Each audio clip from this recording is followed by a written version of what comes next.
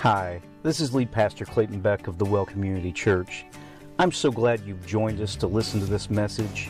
Listen, it's my prayer and hope that you hear the encouraging truth God has for you in His Word today. You put me here for a reason. You have a mission for me. You knew my name and you called it long. All right, Labor Day weekend.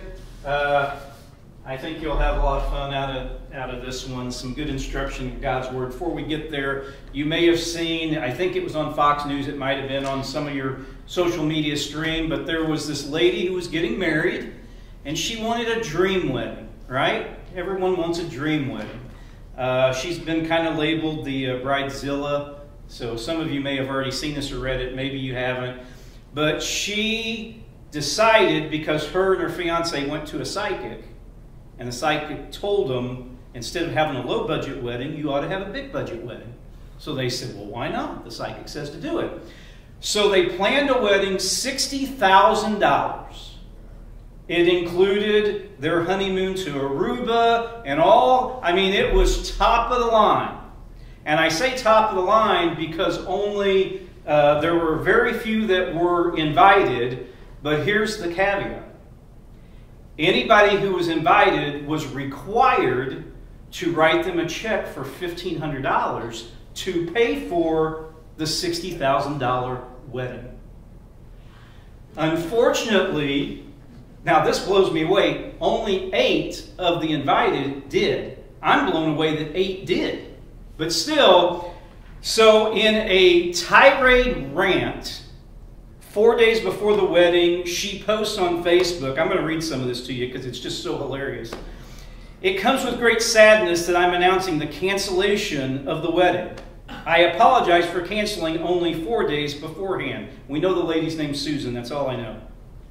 Our dream wedding amounts to $60,000. All included flights to Aruba. All we asked for was a little help from our friends and family to make it happen. The 17-paragraph outburst, 17 paragraphs, she just rants. She was probably drunk, just so you know. Said that the pair specifically asked for cash gifts from guests. She goes on to write, how could we have our wedding that we dreamed of without proper funding? We sacrificed so much and only asked each guest for $1,500. The bride also explained she made it clear if you couldn't contribute, you weren't invited to our exclusive wedding. It's a once-in-a-lifetime party.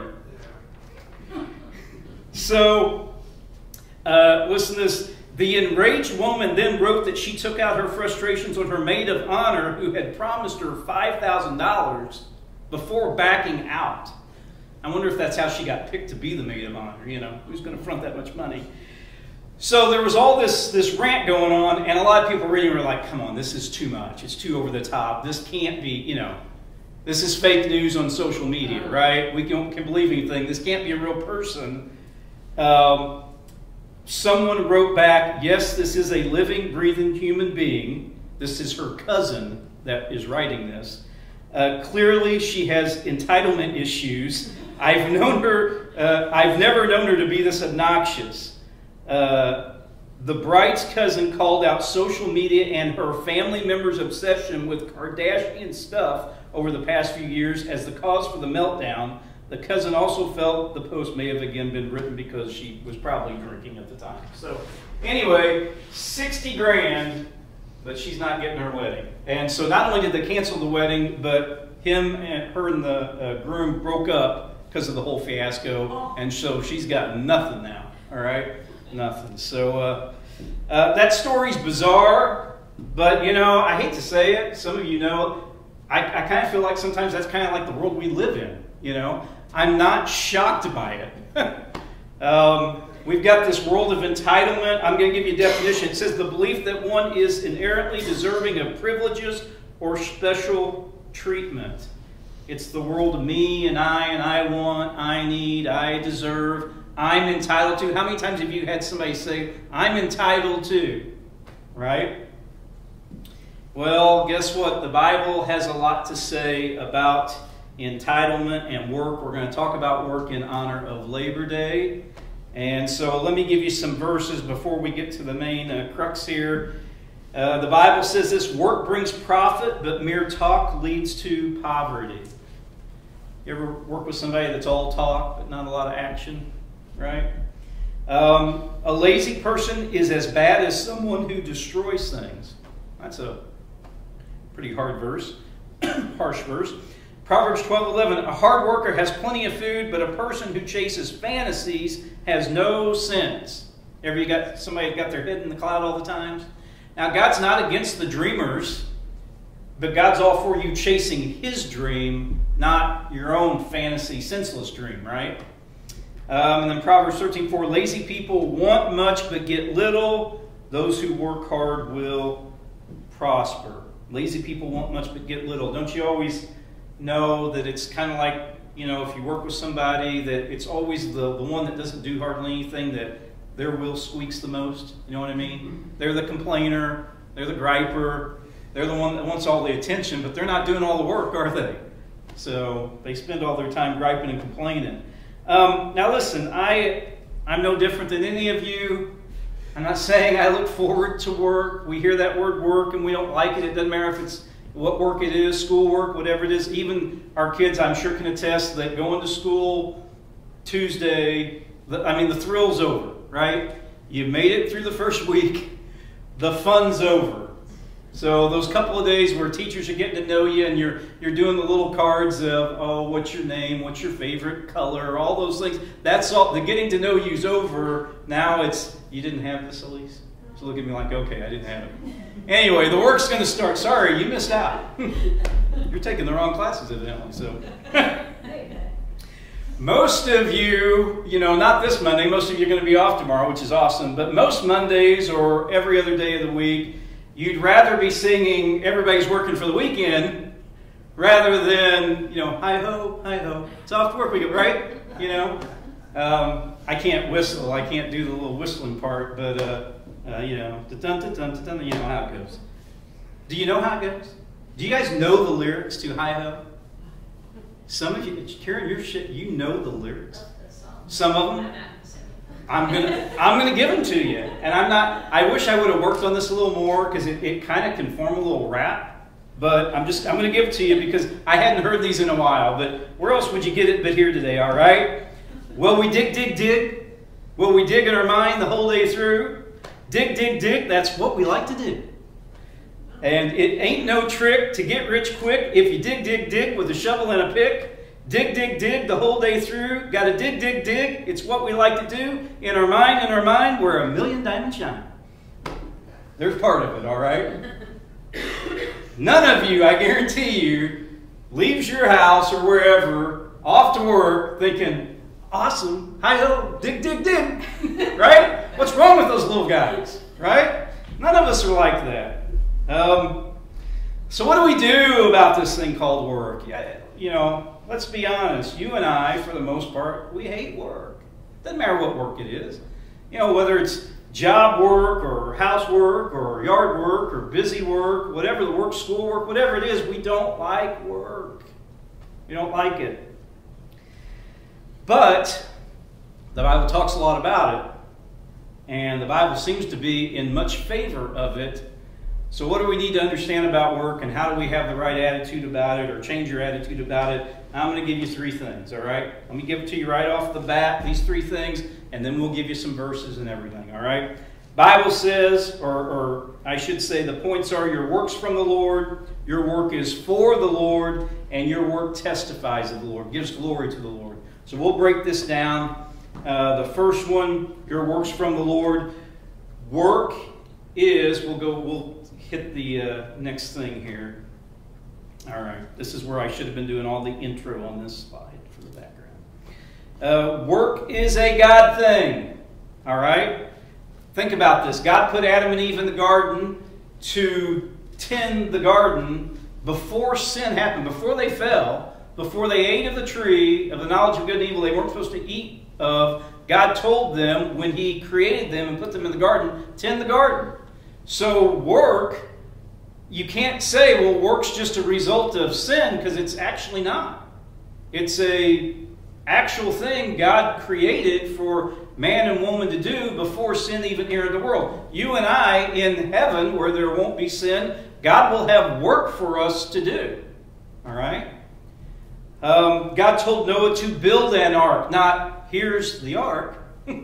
No, you go work, build it. It's going to take you 100 years, but go to work, build the ark.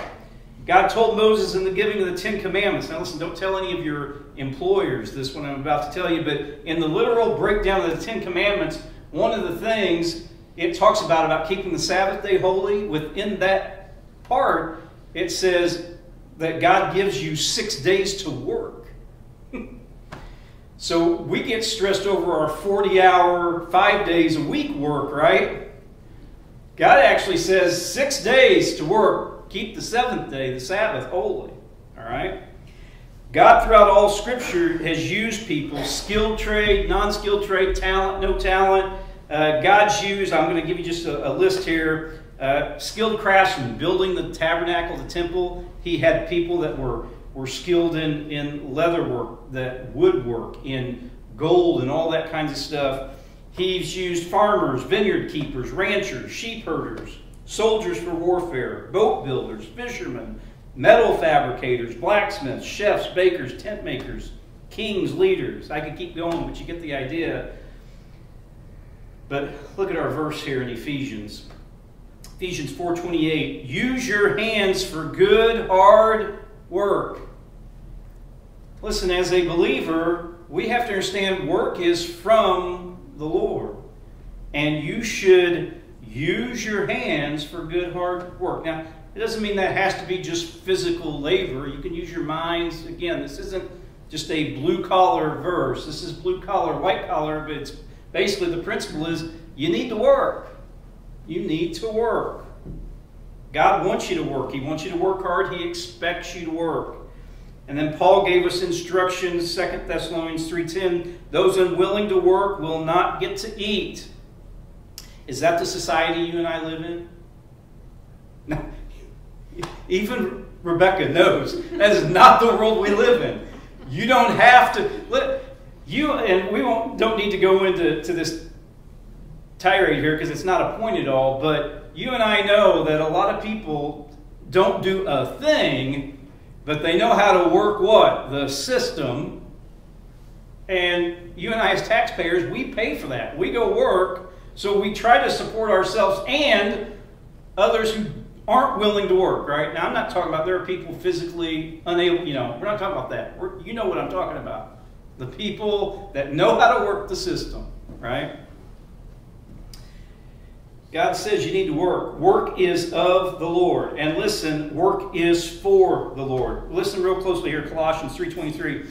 Work willingly at whatever you do.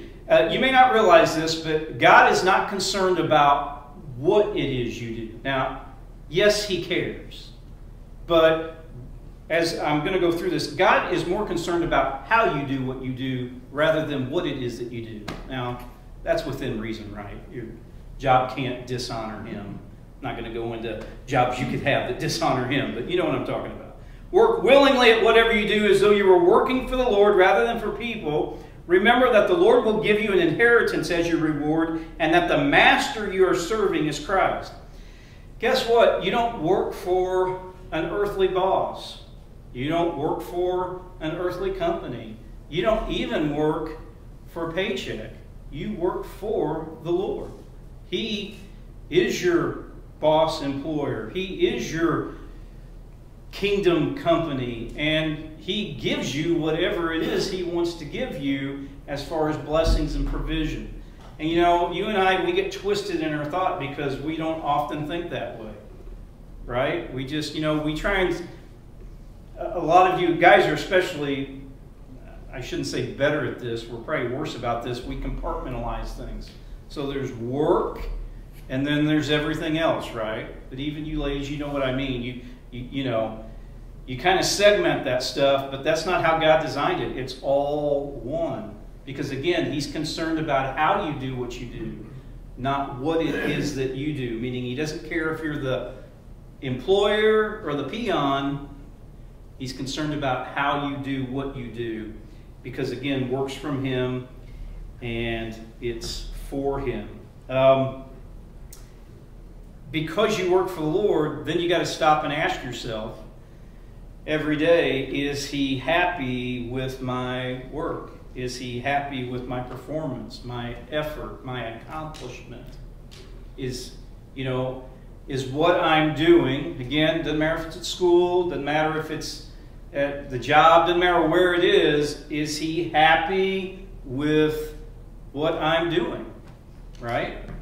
And that's important for us to remember, because we forget that we work for Him. We do. We work for Him.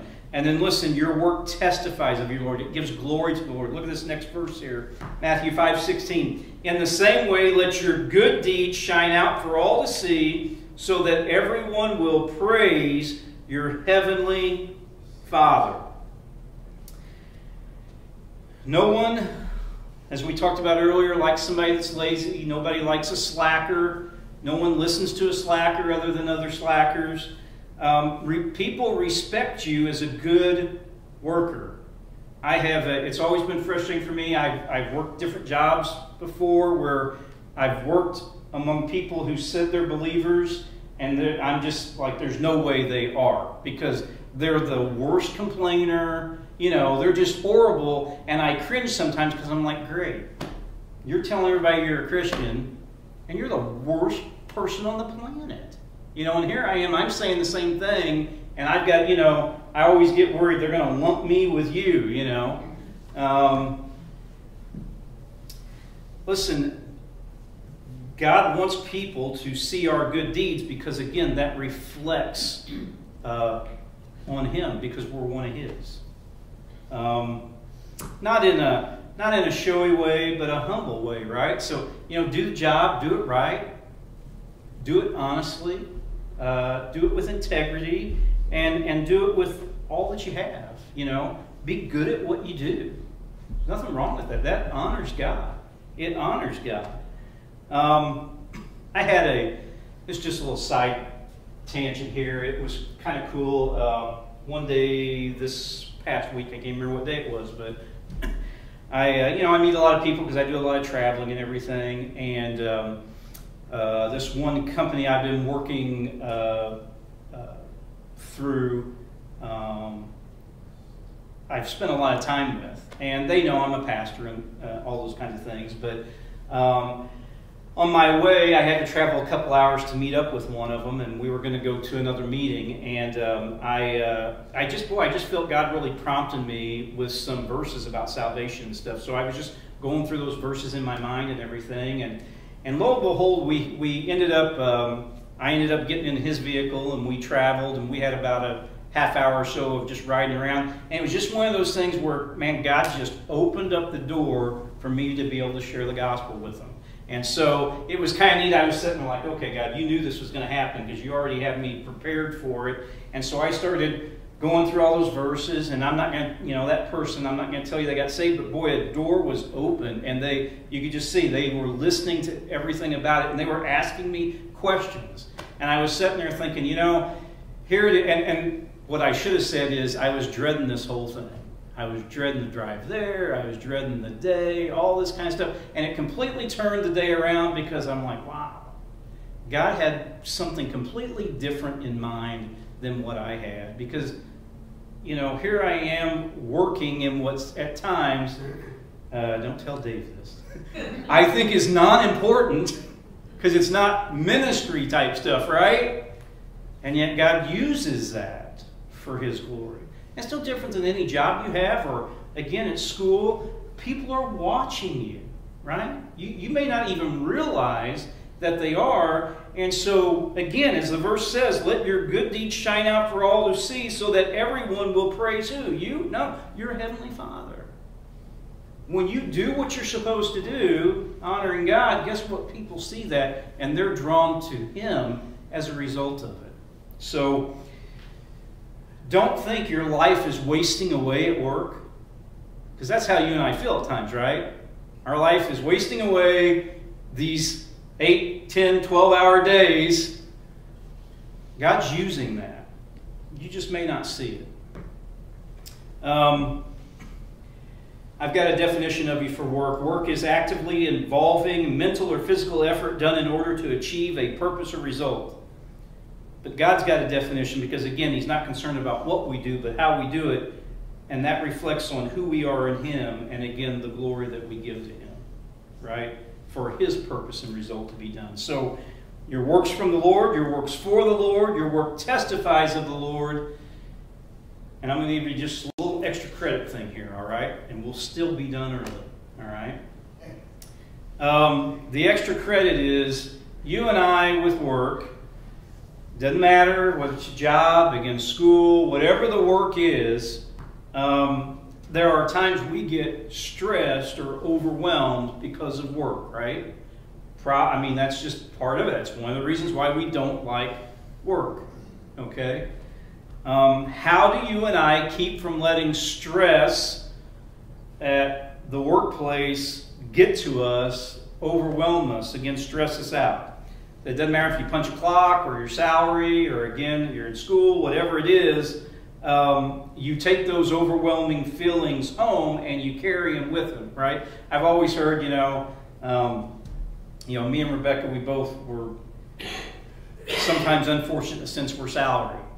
And we talk about, man, it'd be nice just to punch a clock, right? Some of you, I've punched a clock before, some of you punched a clock before, but the truth is, even if you punch a clock, you still carry it home with you, right? You think it ends when you punch the clock out, but it doesn't, because you carry on what happened in the day, what somebody said, what somebody shouldn't have said, what somebody did, or what you shouldn't have done, or whatever it is. You still carry it home, and that stuff can be overwhelming. How do you not let that stuff get to you? Let me give you something. It's going to be pretty simple here. 3 things. First off, get away, release, and relax. Listen, if you're working a job, take your break, take your lunch, and take your time off. Now, that may sound simple, but listen, I know a lot of people that work through their break, work through their lunch, and they won't turn the phone or email off at night, Listen, you have to take your time away. Because what happens is you're going to get burnt out if you do it that way. And you think, well, I want to do a good job. I want to get it done so I can relax later. Well, what if I could prove to you through the Bible that you're supposed to take your break, take your lunch, and turn it off at night? What if I could prove it? I'm going to give you a verse. I don't have it up here, but if you want to write this one down, you can use it on your boss or whoever, superintendent, whoever it is you need to use it for, all right? Mark 6:31. Just listen to this verse. Then Jesus said, so we got Jesus, all right? He's going to prove it right here. So I think we can trust him. He's talking to the disciples and he says, let's go off by ourselves to a quiet place and rest a while. He said this because there were so many people coming and going that Jesus and his apostles didn't even have time to eat. So you understand what's going on? Jesus was in a crowd of people healing them and preaching the gospel. Jesus Christ doing ministry stuff. Real work, right? And he comes to time and he says, hey guys, I see how hard you're working. Let's go take a break. Let's get off to ourselves. Let's eat. Let's rest. So what happens? If he does that, then he's doing what? He's going to stop healing people momentarily, and he's going to stop sharing the gospel momentarily. Jesus Christ. Do you understand how he understands how important it is for you to release and relax? You've got to release and relax. Listen, on your break, on your lunch or something, read God's Word. Take that break. All right? I won't even go into that. I won't go into smoker breaks. But listen, right? When they go take their smoker break, you take a break too. Read your Bible, all right? Take your breaks. I can't stress enough, people, take your breaks. The work will be there. I promise you. The work will be there. One little trick I found, it really seems silly, but maybe this works more for melancholy, but if you've got stuff that's piling up for the next day, just write you a little to-do list at the end of the day for what you got to do tomorrow. What tends to happen is when you get it, they say when you get it down on paper, it's easy for you to kind of walk away. You're not sitting there thinking about it. If you continually think about what I got to do the next day, you tend to carry it with you. So if you get into the habit, I'm going to write it down. I don't have to think about it now because my list will be there for me in the morning. All right? It honestly will help you. All right? But listen, take your time away, take your vacation. And again, when you get home, if you get off at 5, shut the email off. Shut the work phone off. And you say, well, my boss won't let me. Train them. Right? Train them. Believe me, I have, not with my boss, but I get people that email me and call me for work things all the time. I don't respond. They know after 5, they're not going to get a hold of me for work stuff. Ministry stuff 24/7. All right? Look to God for hope and peace. Set your mind on Him. I'll give you some verses here. Romans 15:33. Now may God who gives us peace be with you all. You know what? God gives peace. God gives peace. When you set your mind on the problems at work, the problems at school, that's where your mind is. When you set your mind on the God of peace, then guess what? God gives you peace. He's the only one that can give peace. Romans 8:6, for to set the mind on the flesh is death, but to set the mind on the Spirit is life and peace. Why do you and I stress over things that, number one, we usually don't have any control over? Number two, let's be honest, they will work themselves out. Because it's just stuff. Most of it is not anything important. It's definitely not stuff eternal in that regard. It'll figure itself out. And, just give it to God. Put your mind on Him and let Him figure that stuff out. Listen, people, I have things all the time that I come through during the week that, man, it's like, I've done all I can do. I got to pray. This thing's about to blow up in my face. And I need God's help. And you know what? God always comes through. Always comes through. Proverbs 12:25, worry weighs a person down, an encouraging word cheers a person up. When the work stress starts getting to you, the school stress, whatever it is, listen, just take some time, read God's Word. I promise you His Word will cheer you up. It will put things into perspective. All right? Third thing here is just simply pray. 1 Peter 5:7 says, give all your worries and cares to God, for He cares about you. Give all your worries and cares to God. He cares about you. Listen, God cares about how you go about doing what it is you do. He does care. And because God says, let your work shine and, put your hands to hard work, work's from God. It's of Him. It's for Him. It gives Him glory. So do you not think God won't help you with your work, whatever it is? He will. He will, but you got to give it to Him. Again, what you and I tend to do is we tend to stress first and pray later. You need to switch that. You need to pray first and then not stress at all. Right? Just leave it. God's got this.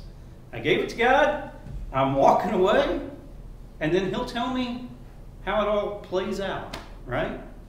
That's how you handle that. In conclusion, Solomon wrote about work. This is Ecclesiastes 3:12 and 13.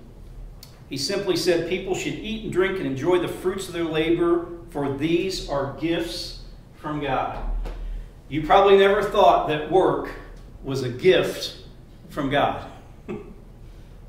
But it is. As long as you and I see it in the right perspective of how God uses it. Listen, bottom line is this week, and I've known this, but I always get reminded of it. Have I not worked a earthly job, you want to call it that, I would not come in contact with a lot of the people I come in contact with. I meet people all over the state because I travel all over the state. That wouldn't happen if I didn't have the opportunity that has been given to me, that I've been blessed with. I don't wake up every day going, let's dig, dig, dig, dig, dig. It's what I like to do, right? But it ought to be, if I have it in the right perspective of how I should expect God to use me. Connect me with people that I'd never get connected with. No different than you guys, doesn't matter. You don't have to travel or anything like that. You work for a lot of reasons. You work because it's of God. You work because it's for God. You work because it gives glory to God. So go and do your work. He expects it. He wants you to do it. And He gets the glory for it. And you will be shocked and amazed how God will use you when you do it with the right kind of attitude, right? Right kind of attitude. Hey, it's Pastor Clayton again. I hope you were both challenged and encouraged by today's message. I want to invite you to come to the Well. You can also visit us online at the-well-church.com, and you can find us on Facebook. Until next time, remember that God's Word is the truth that you need today. For a blink of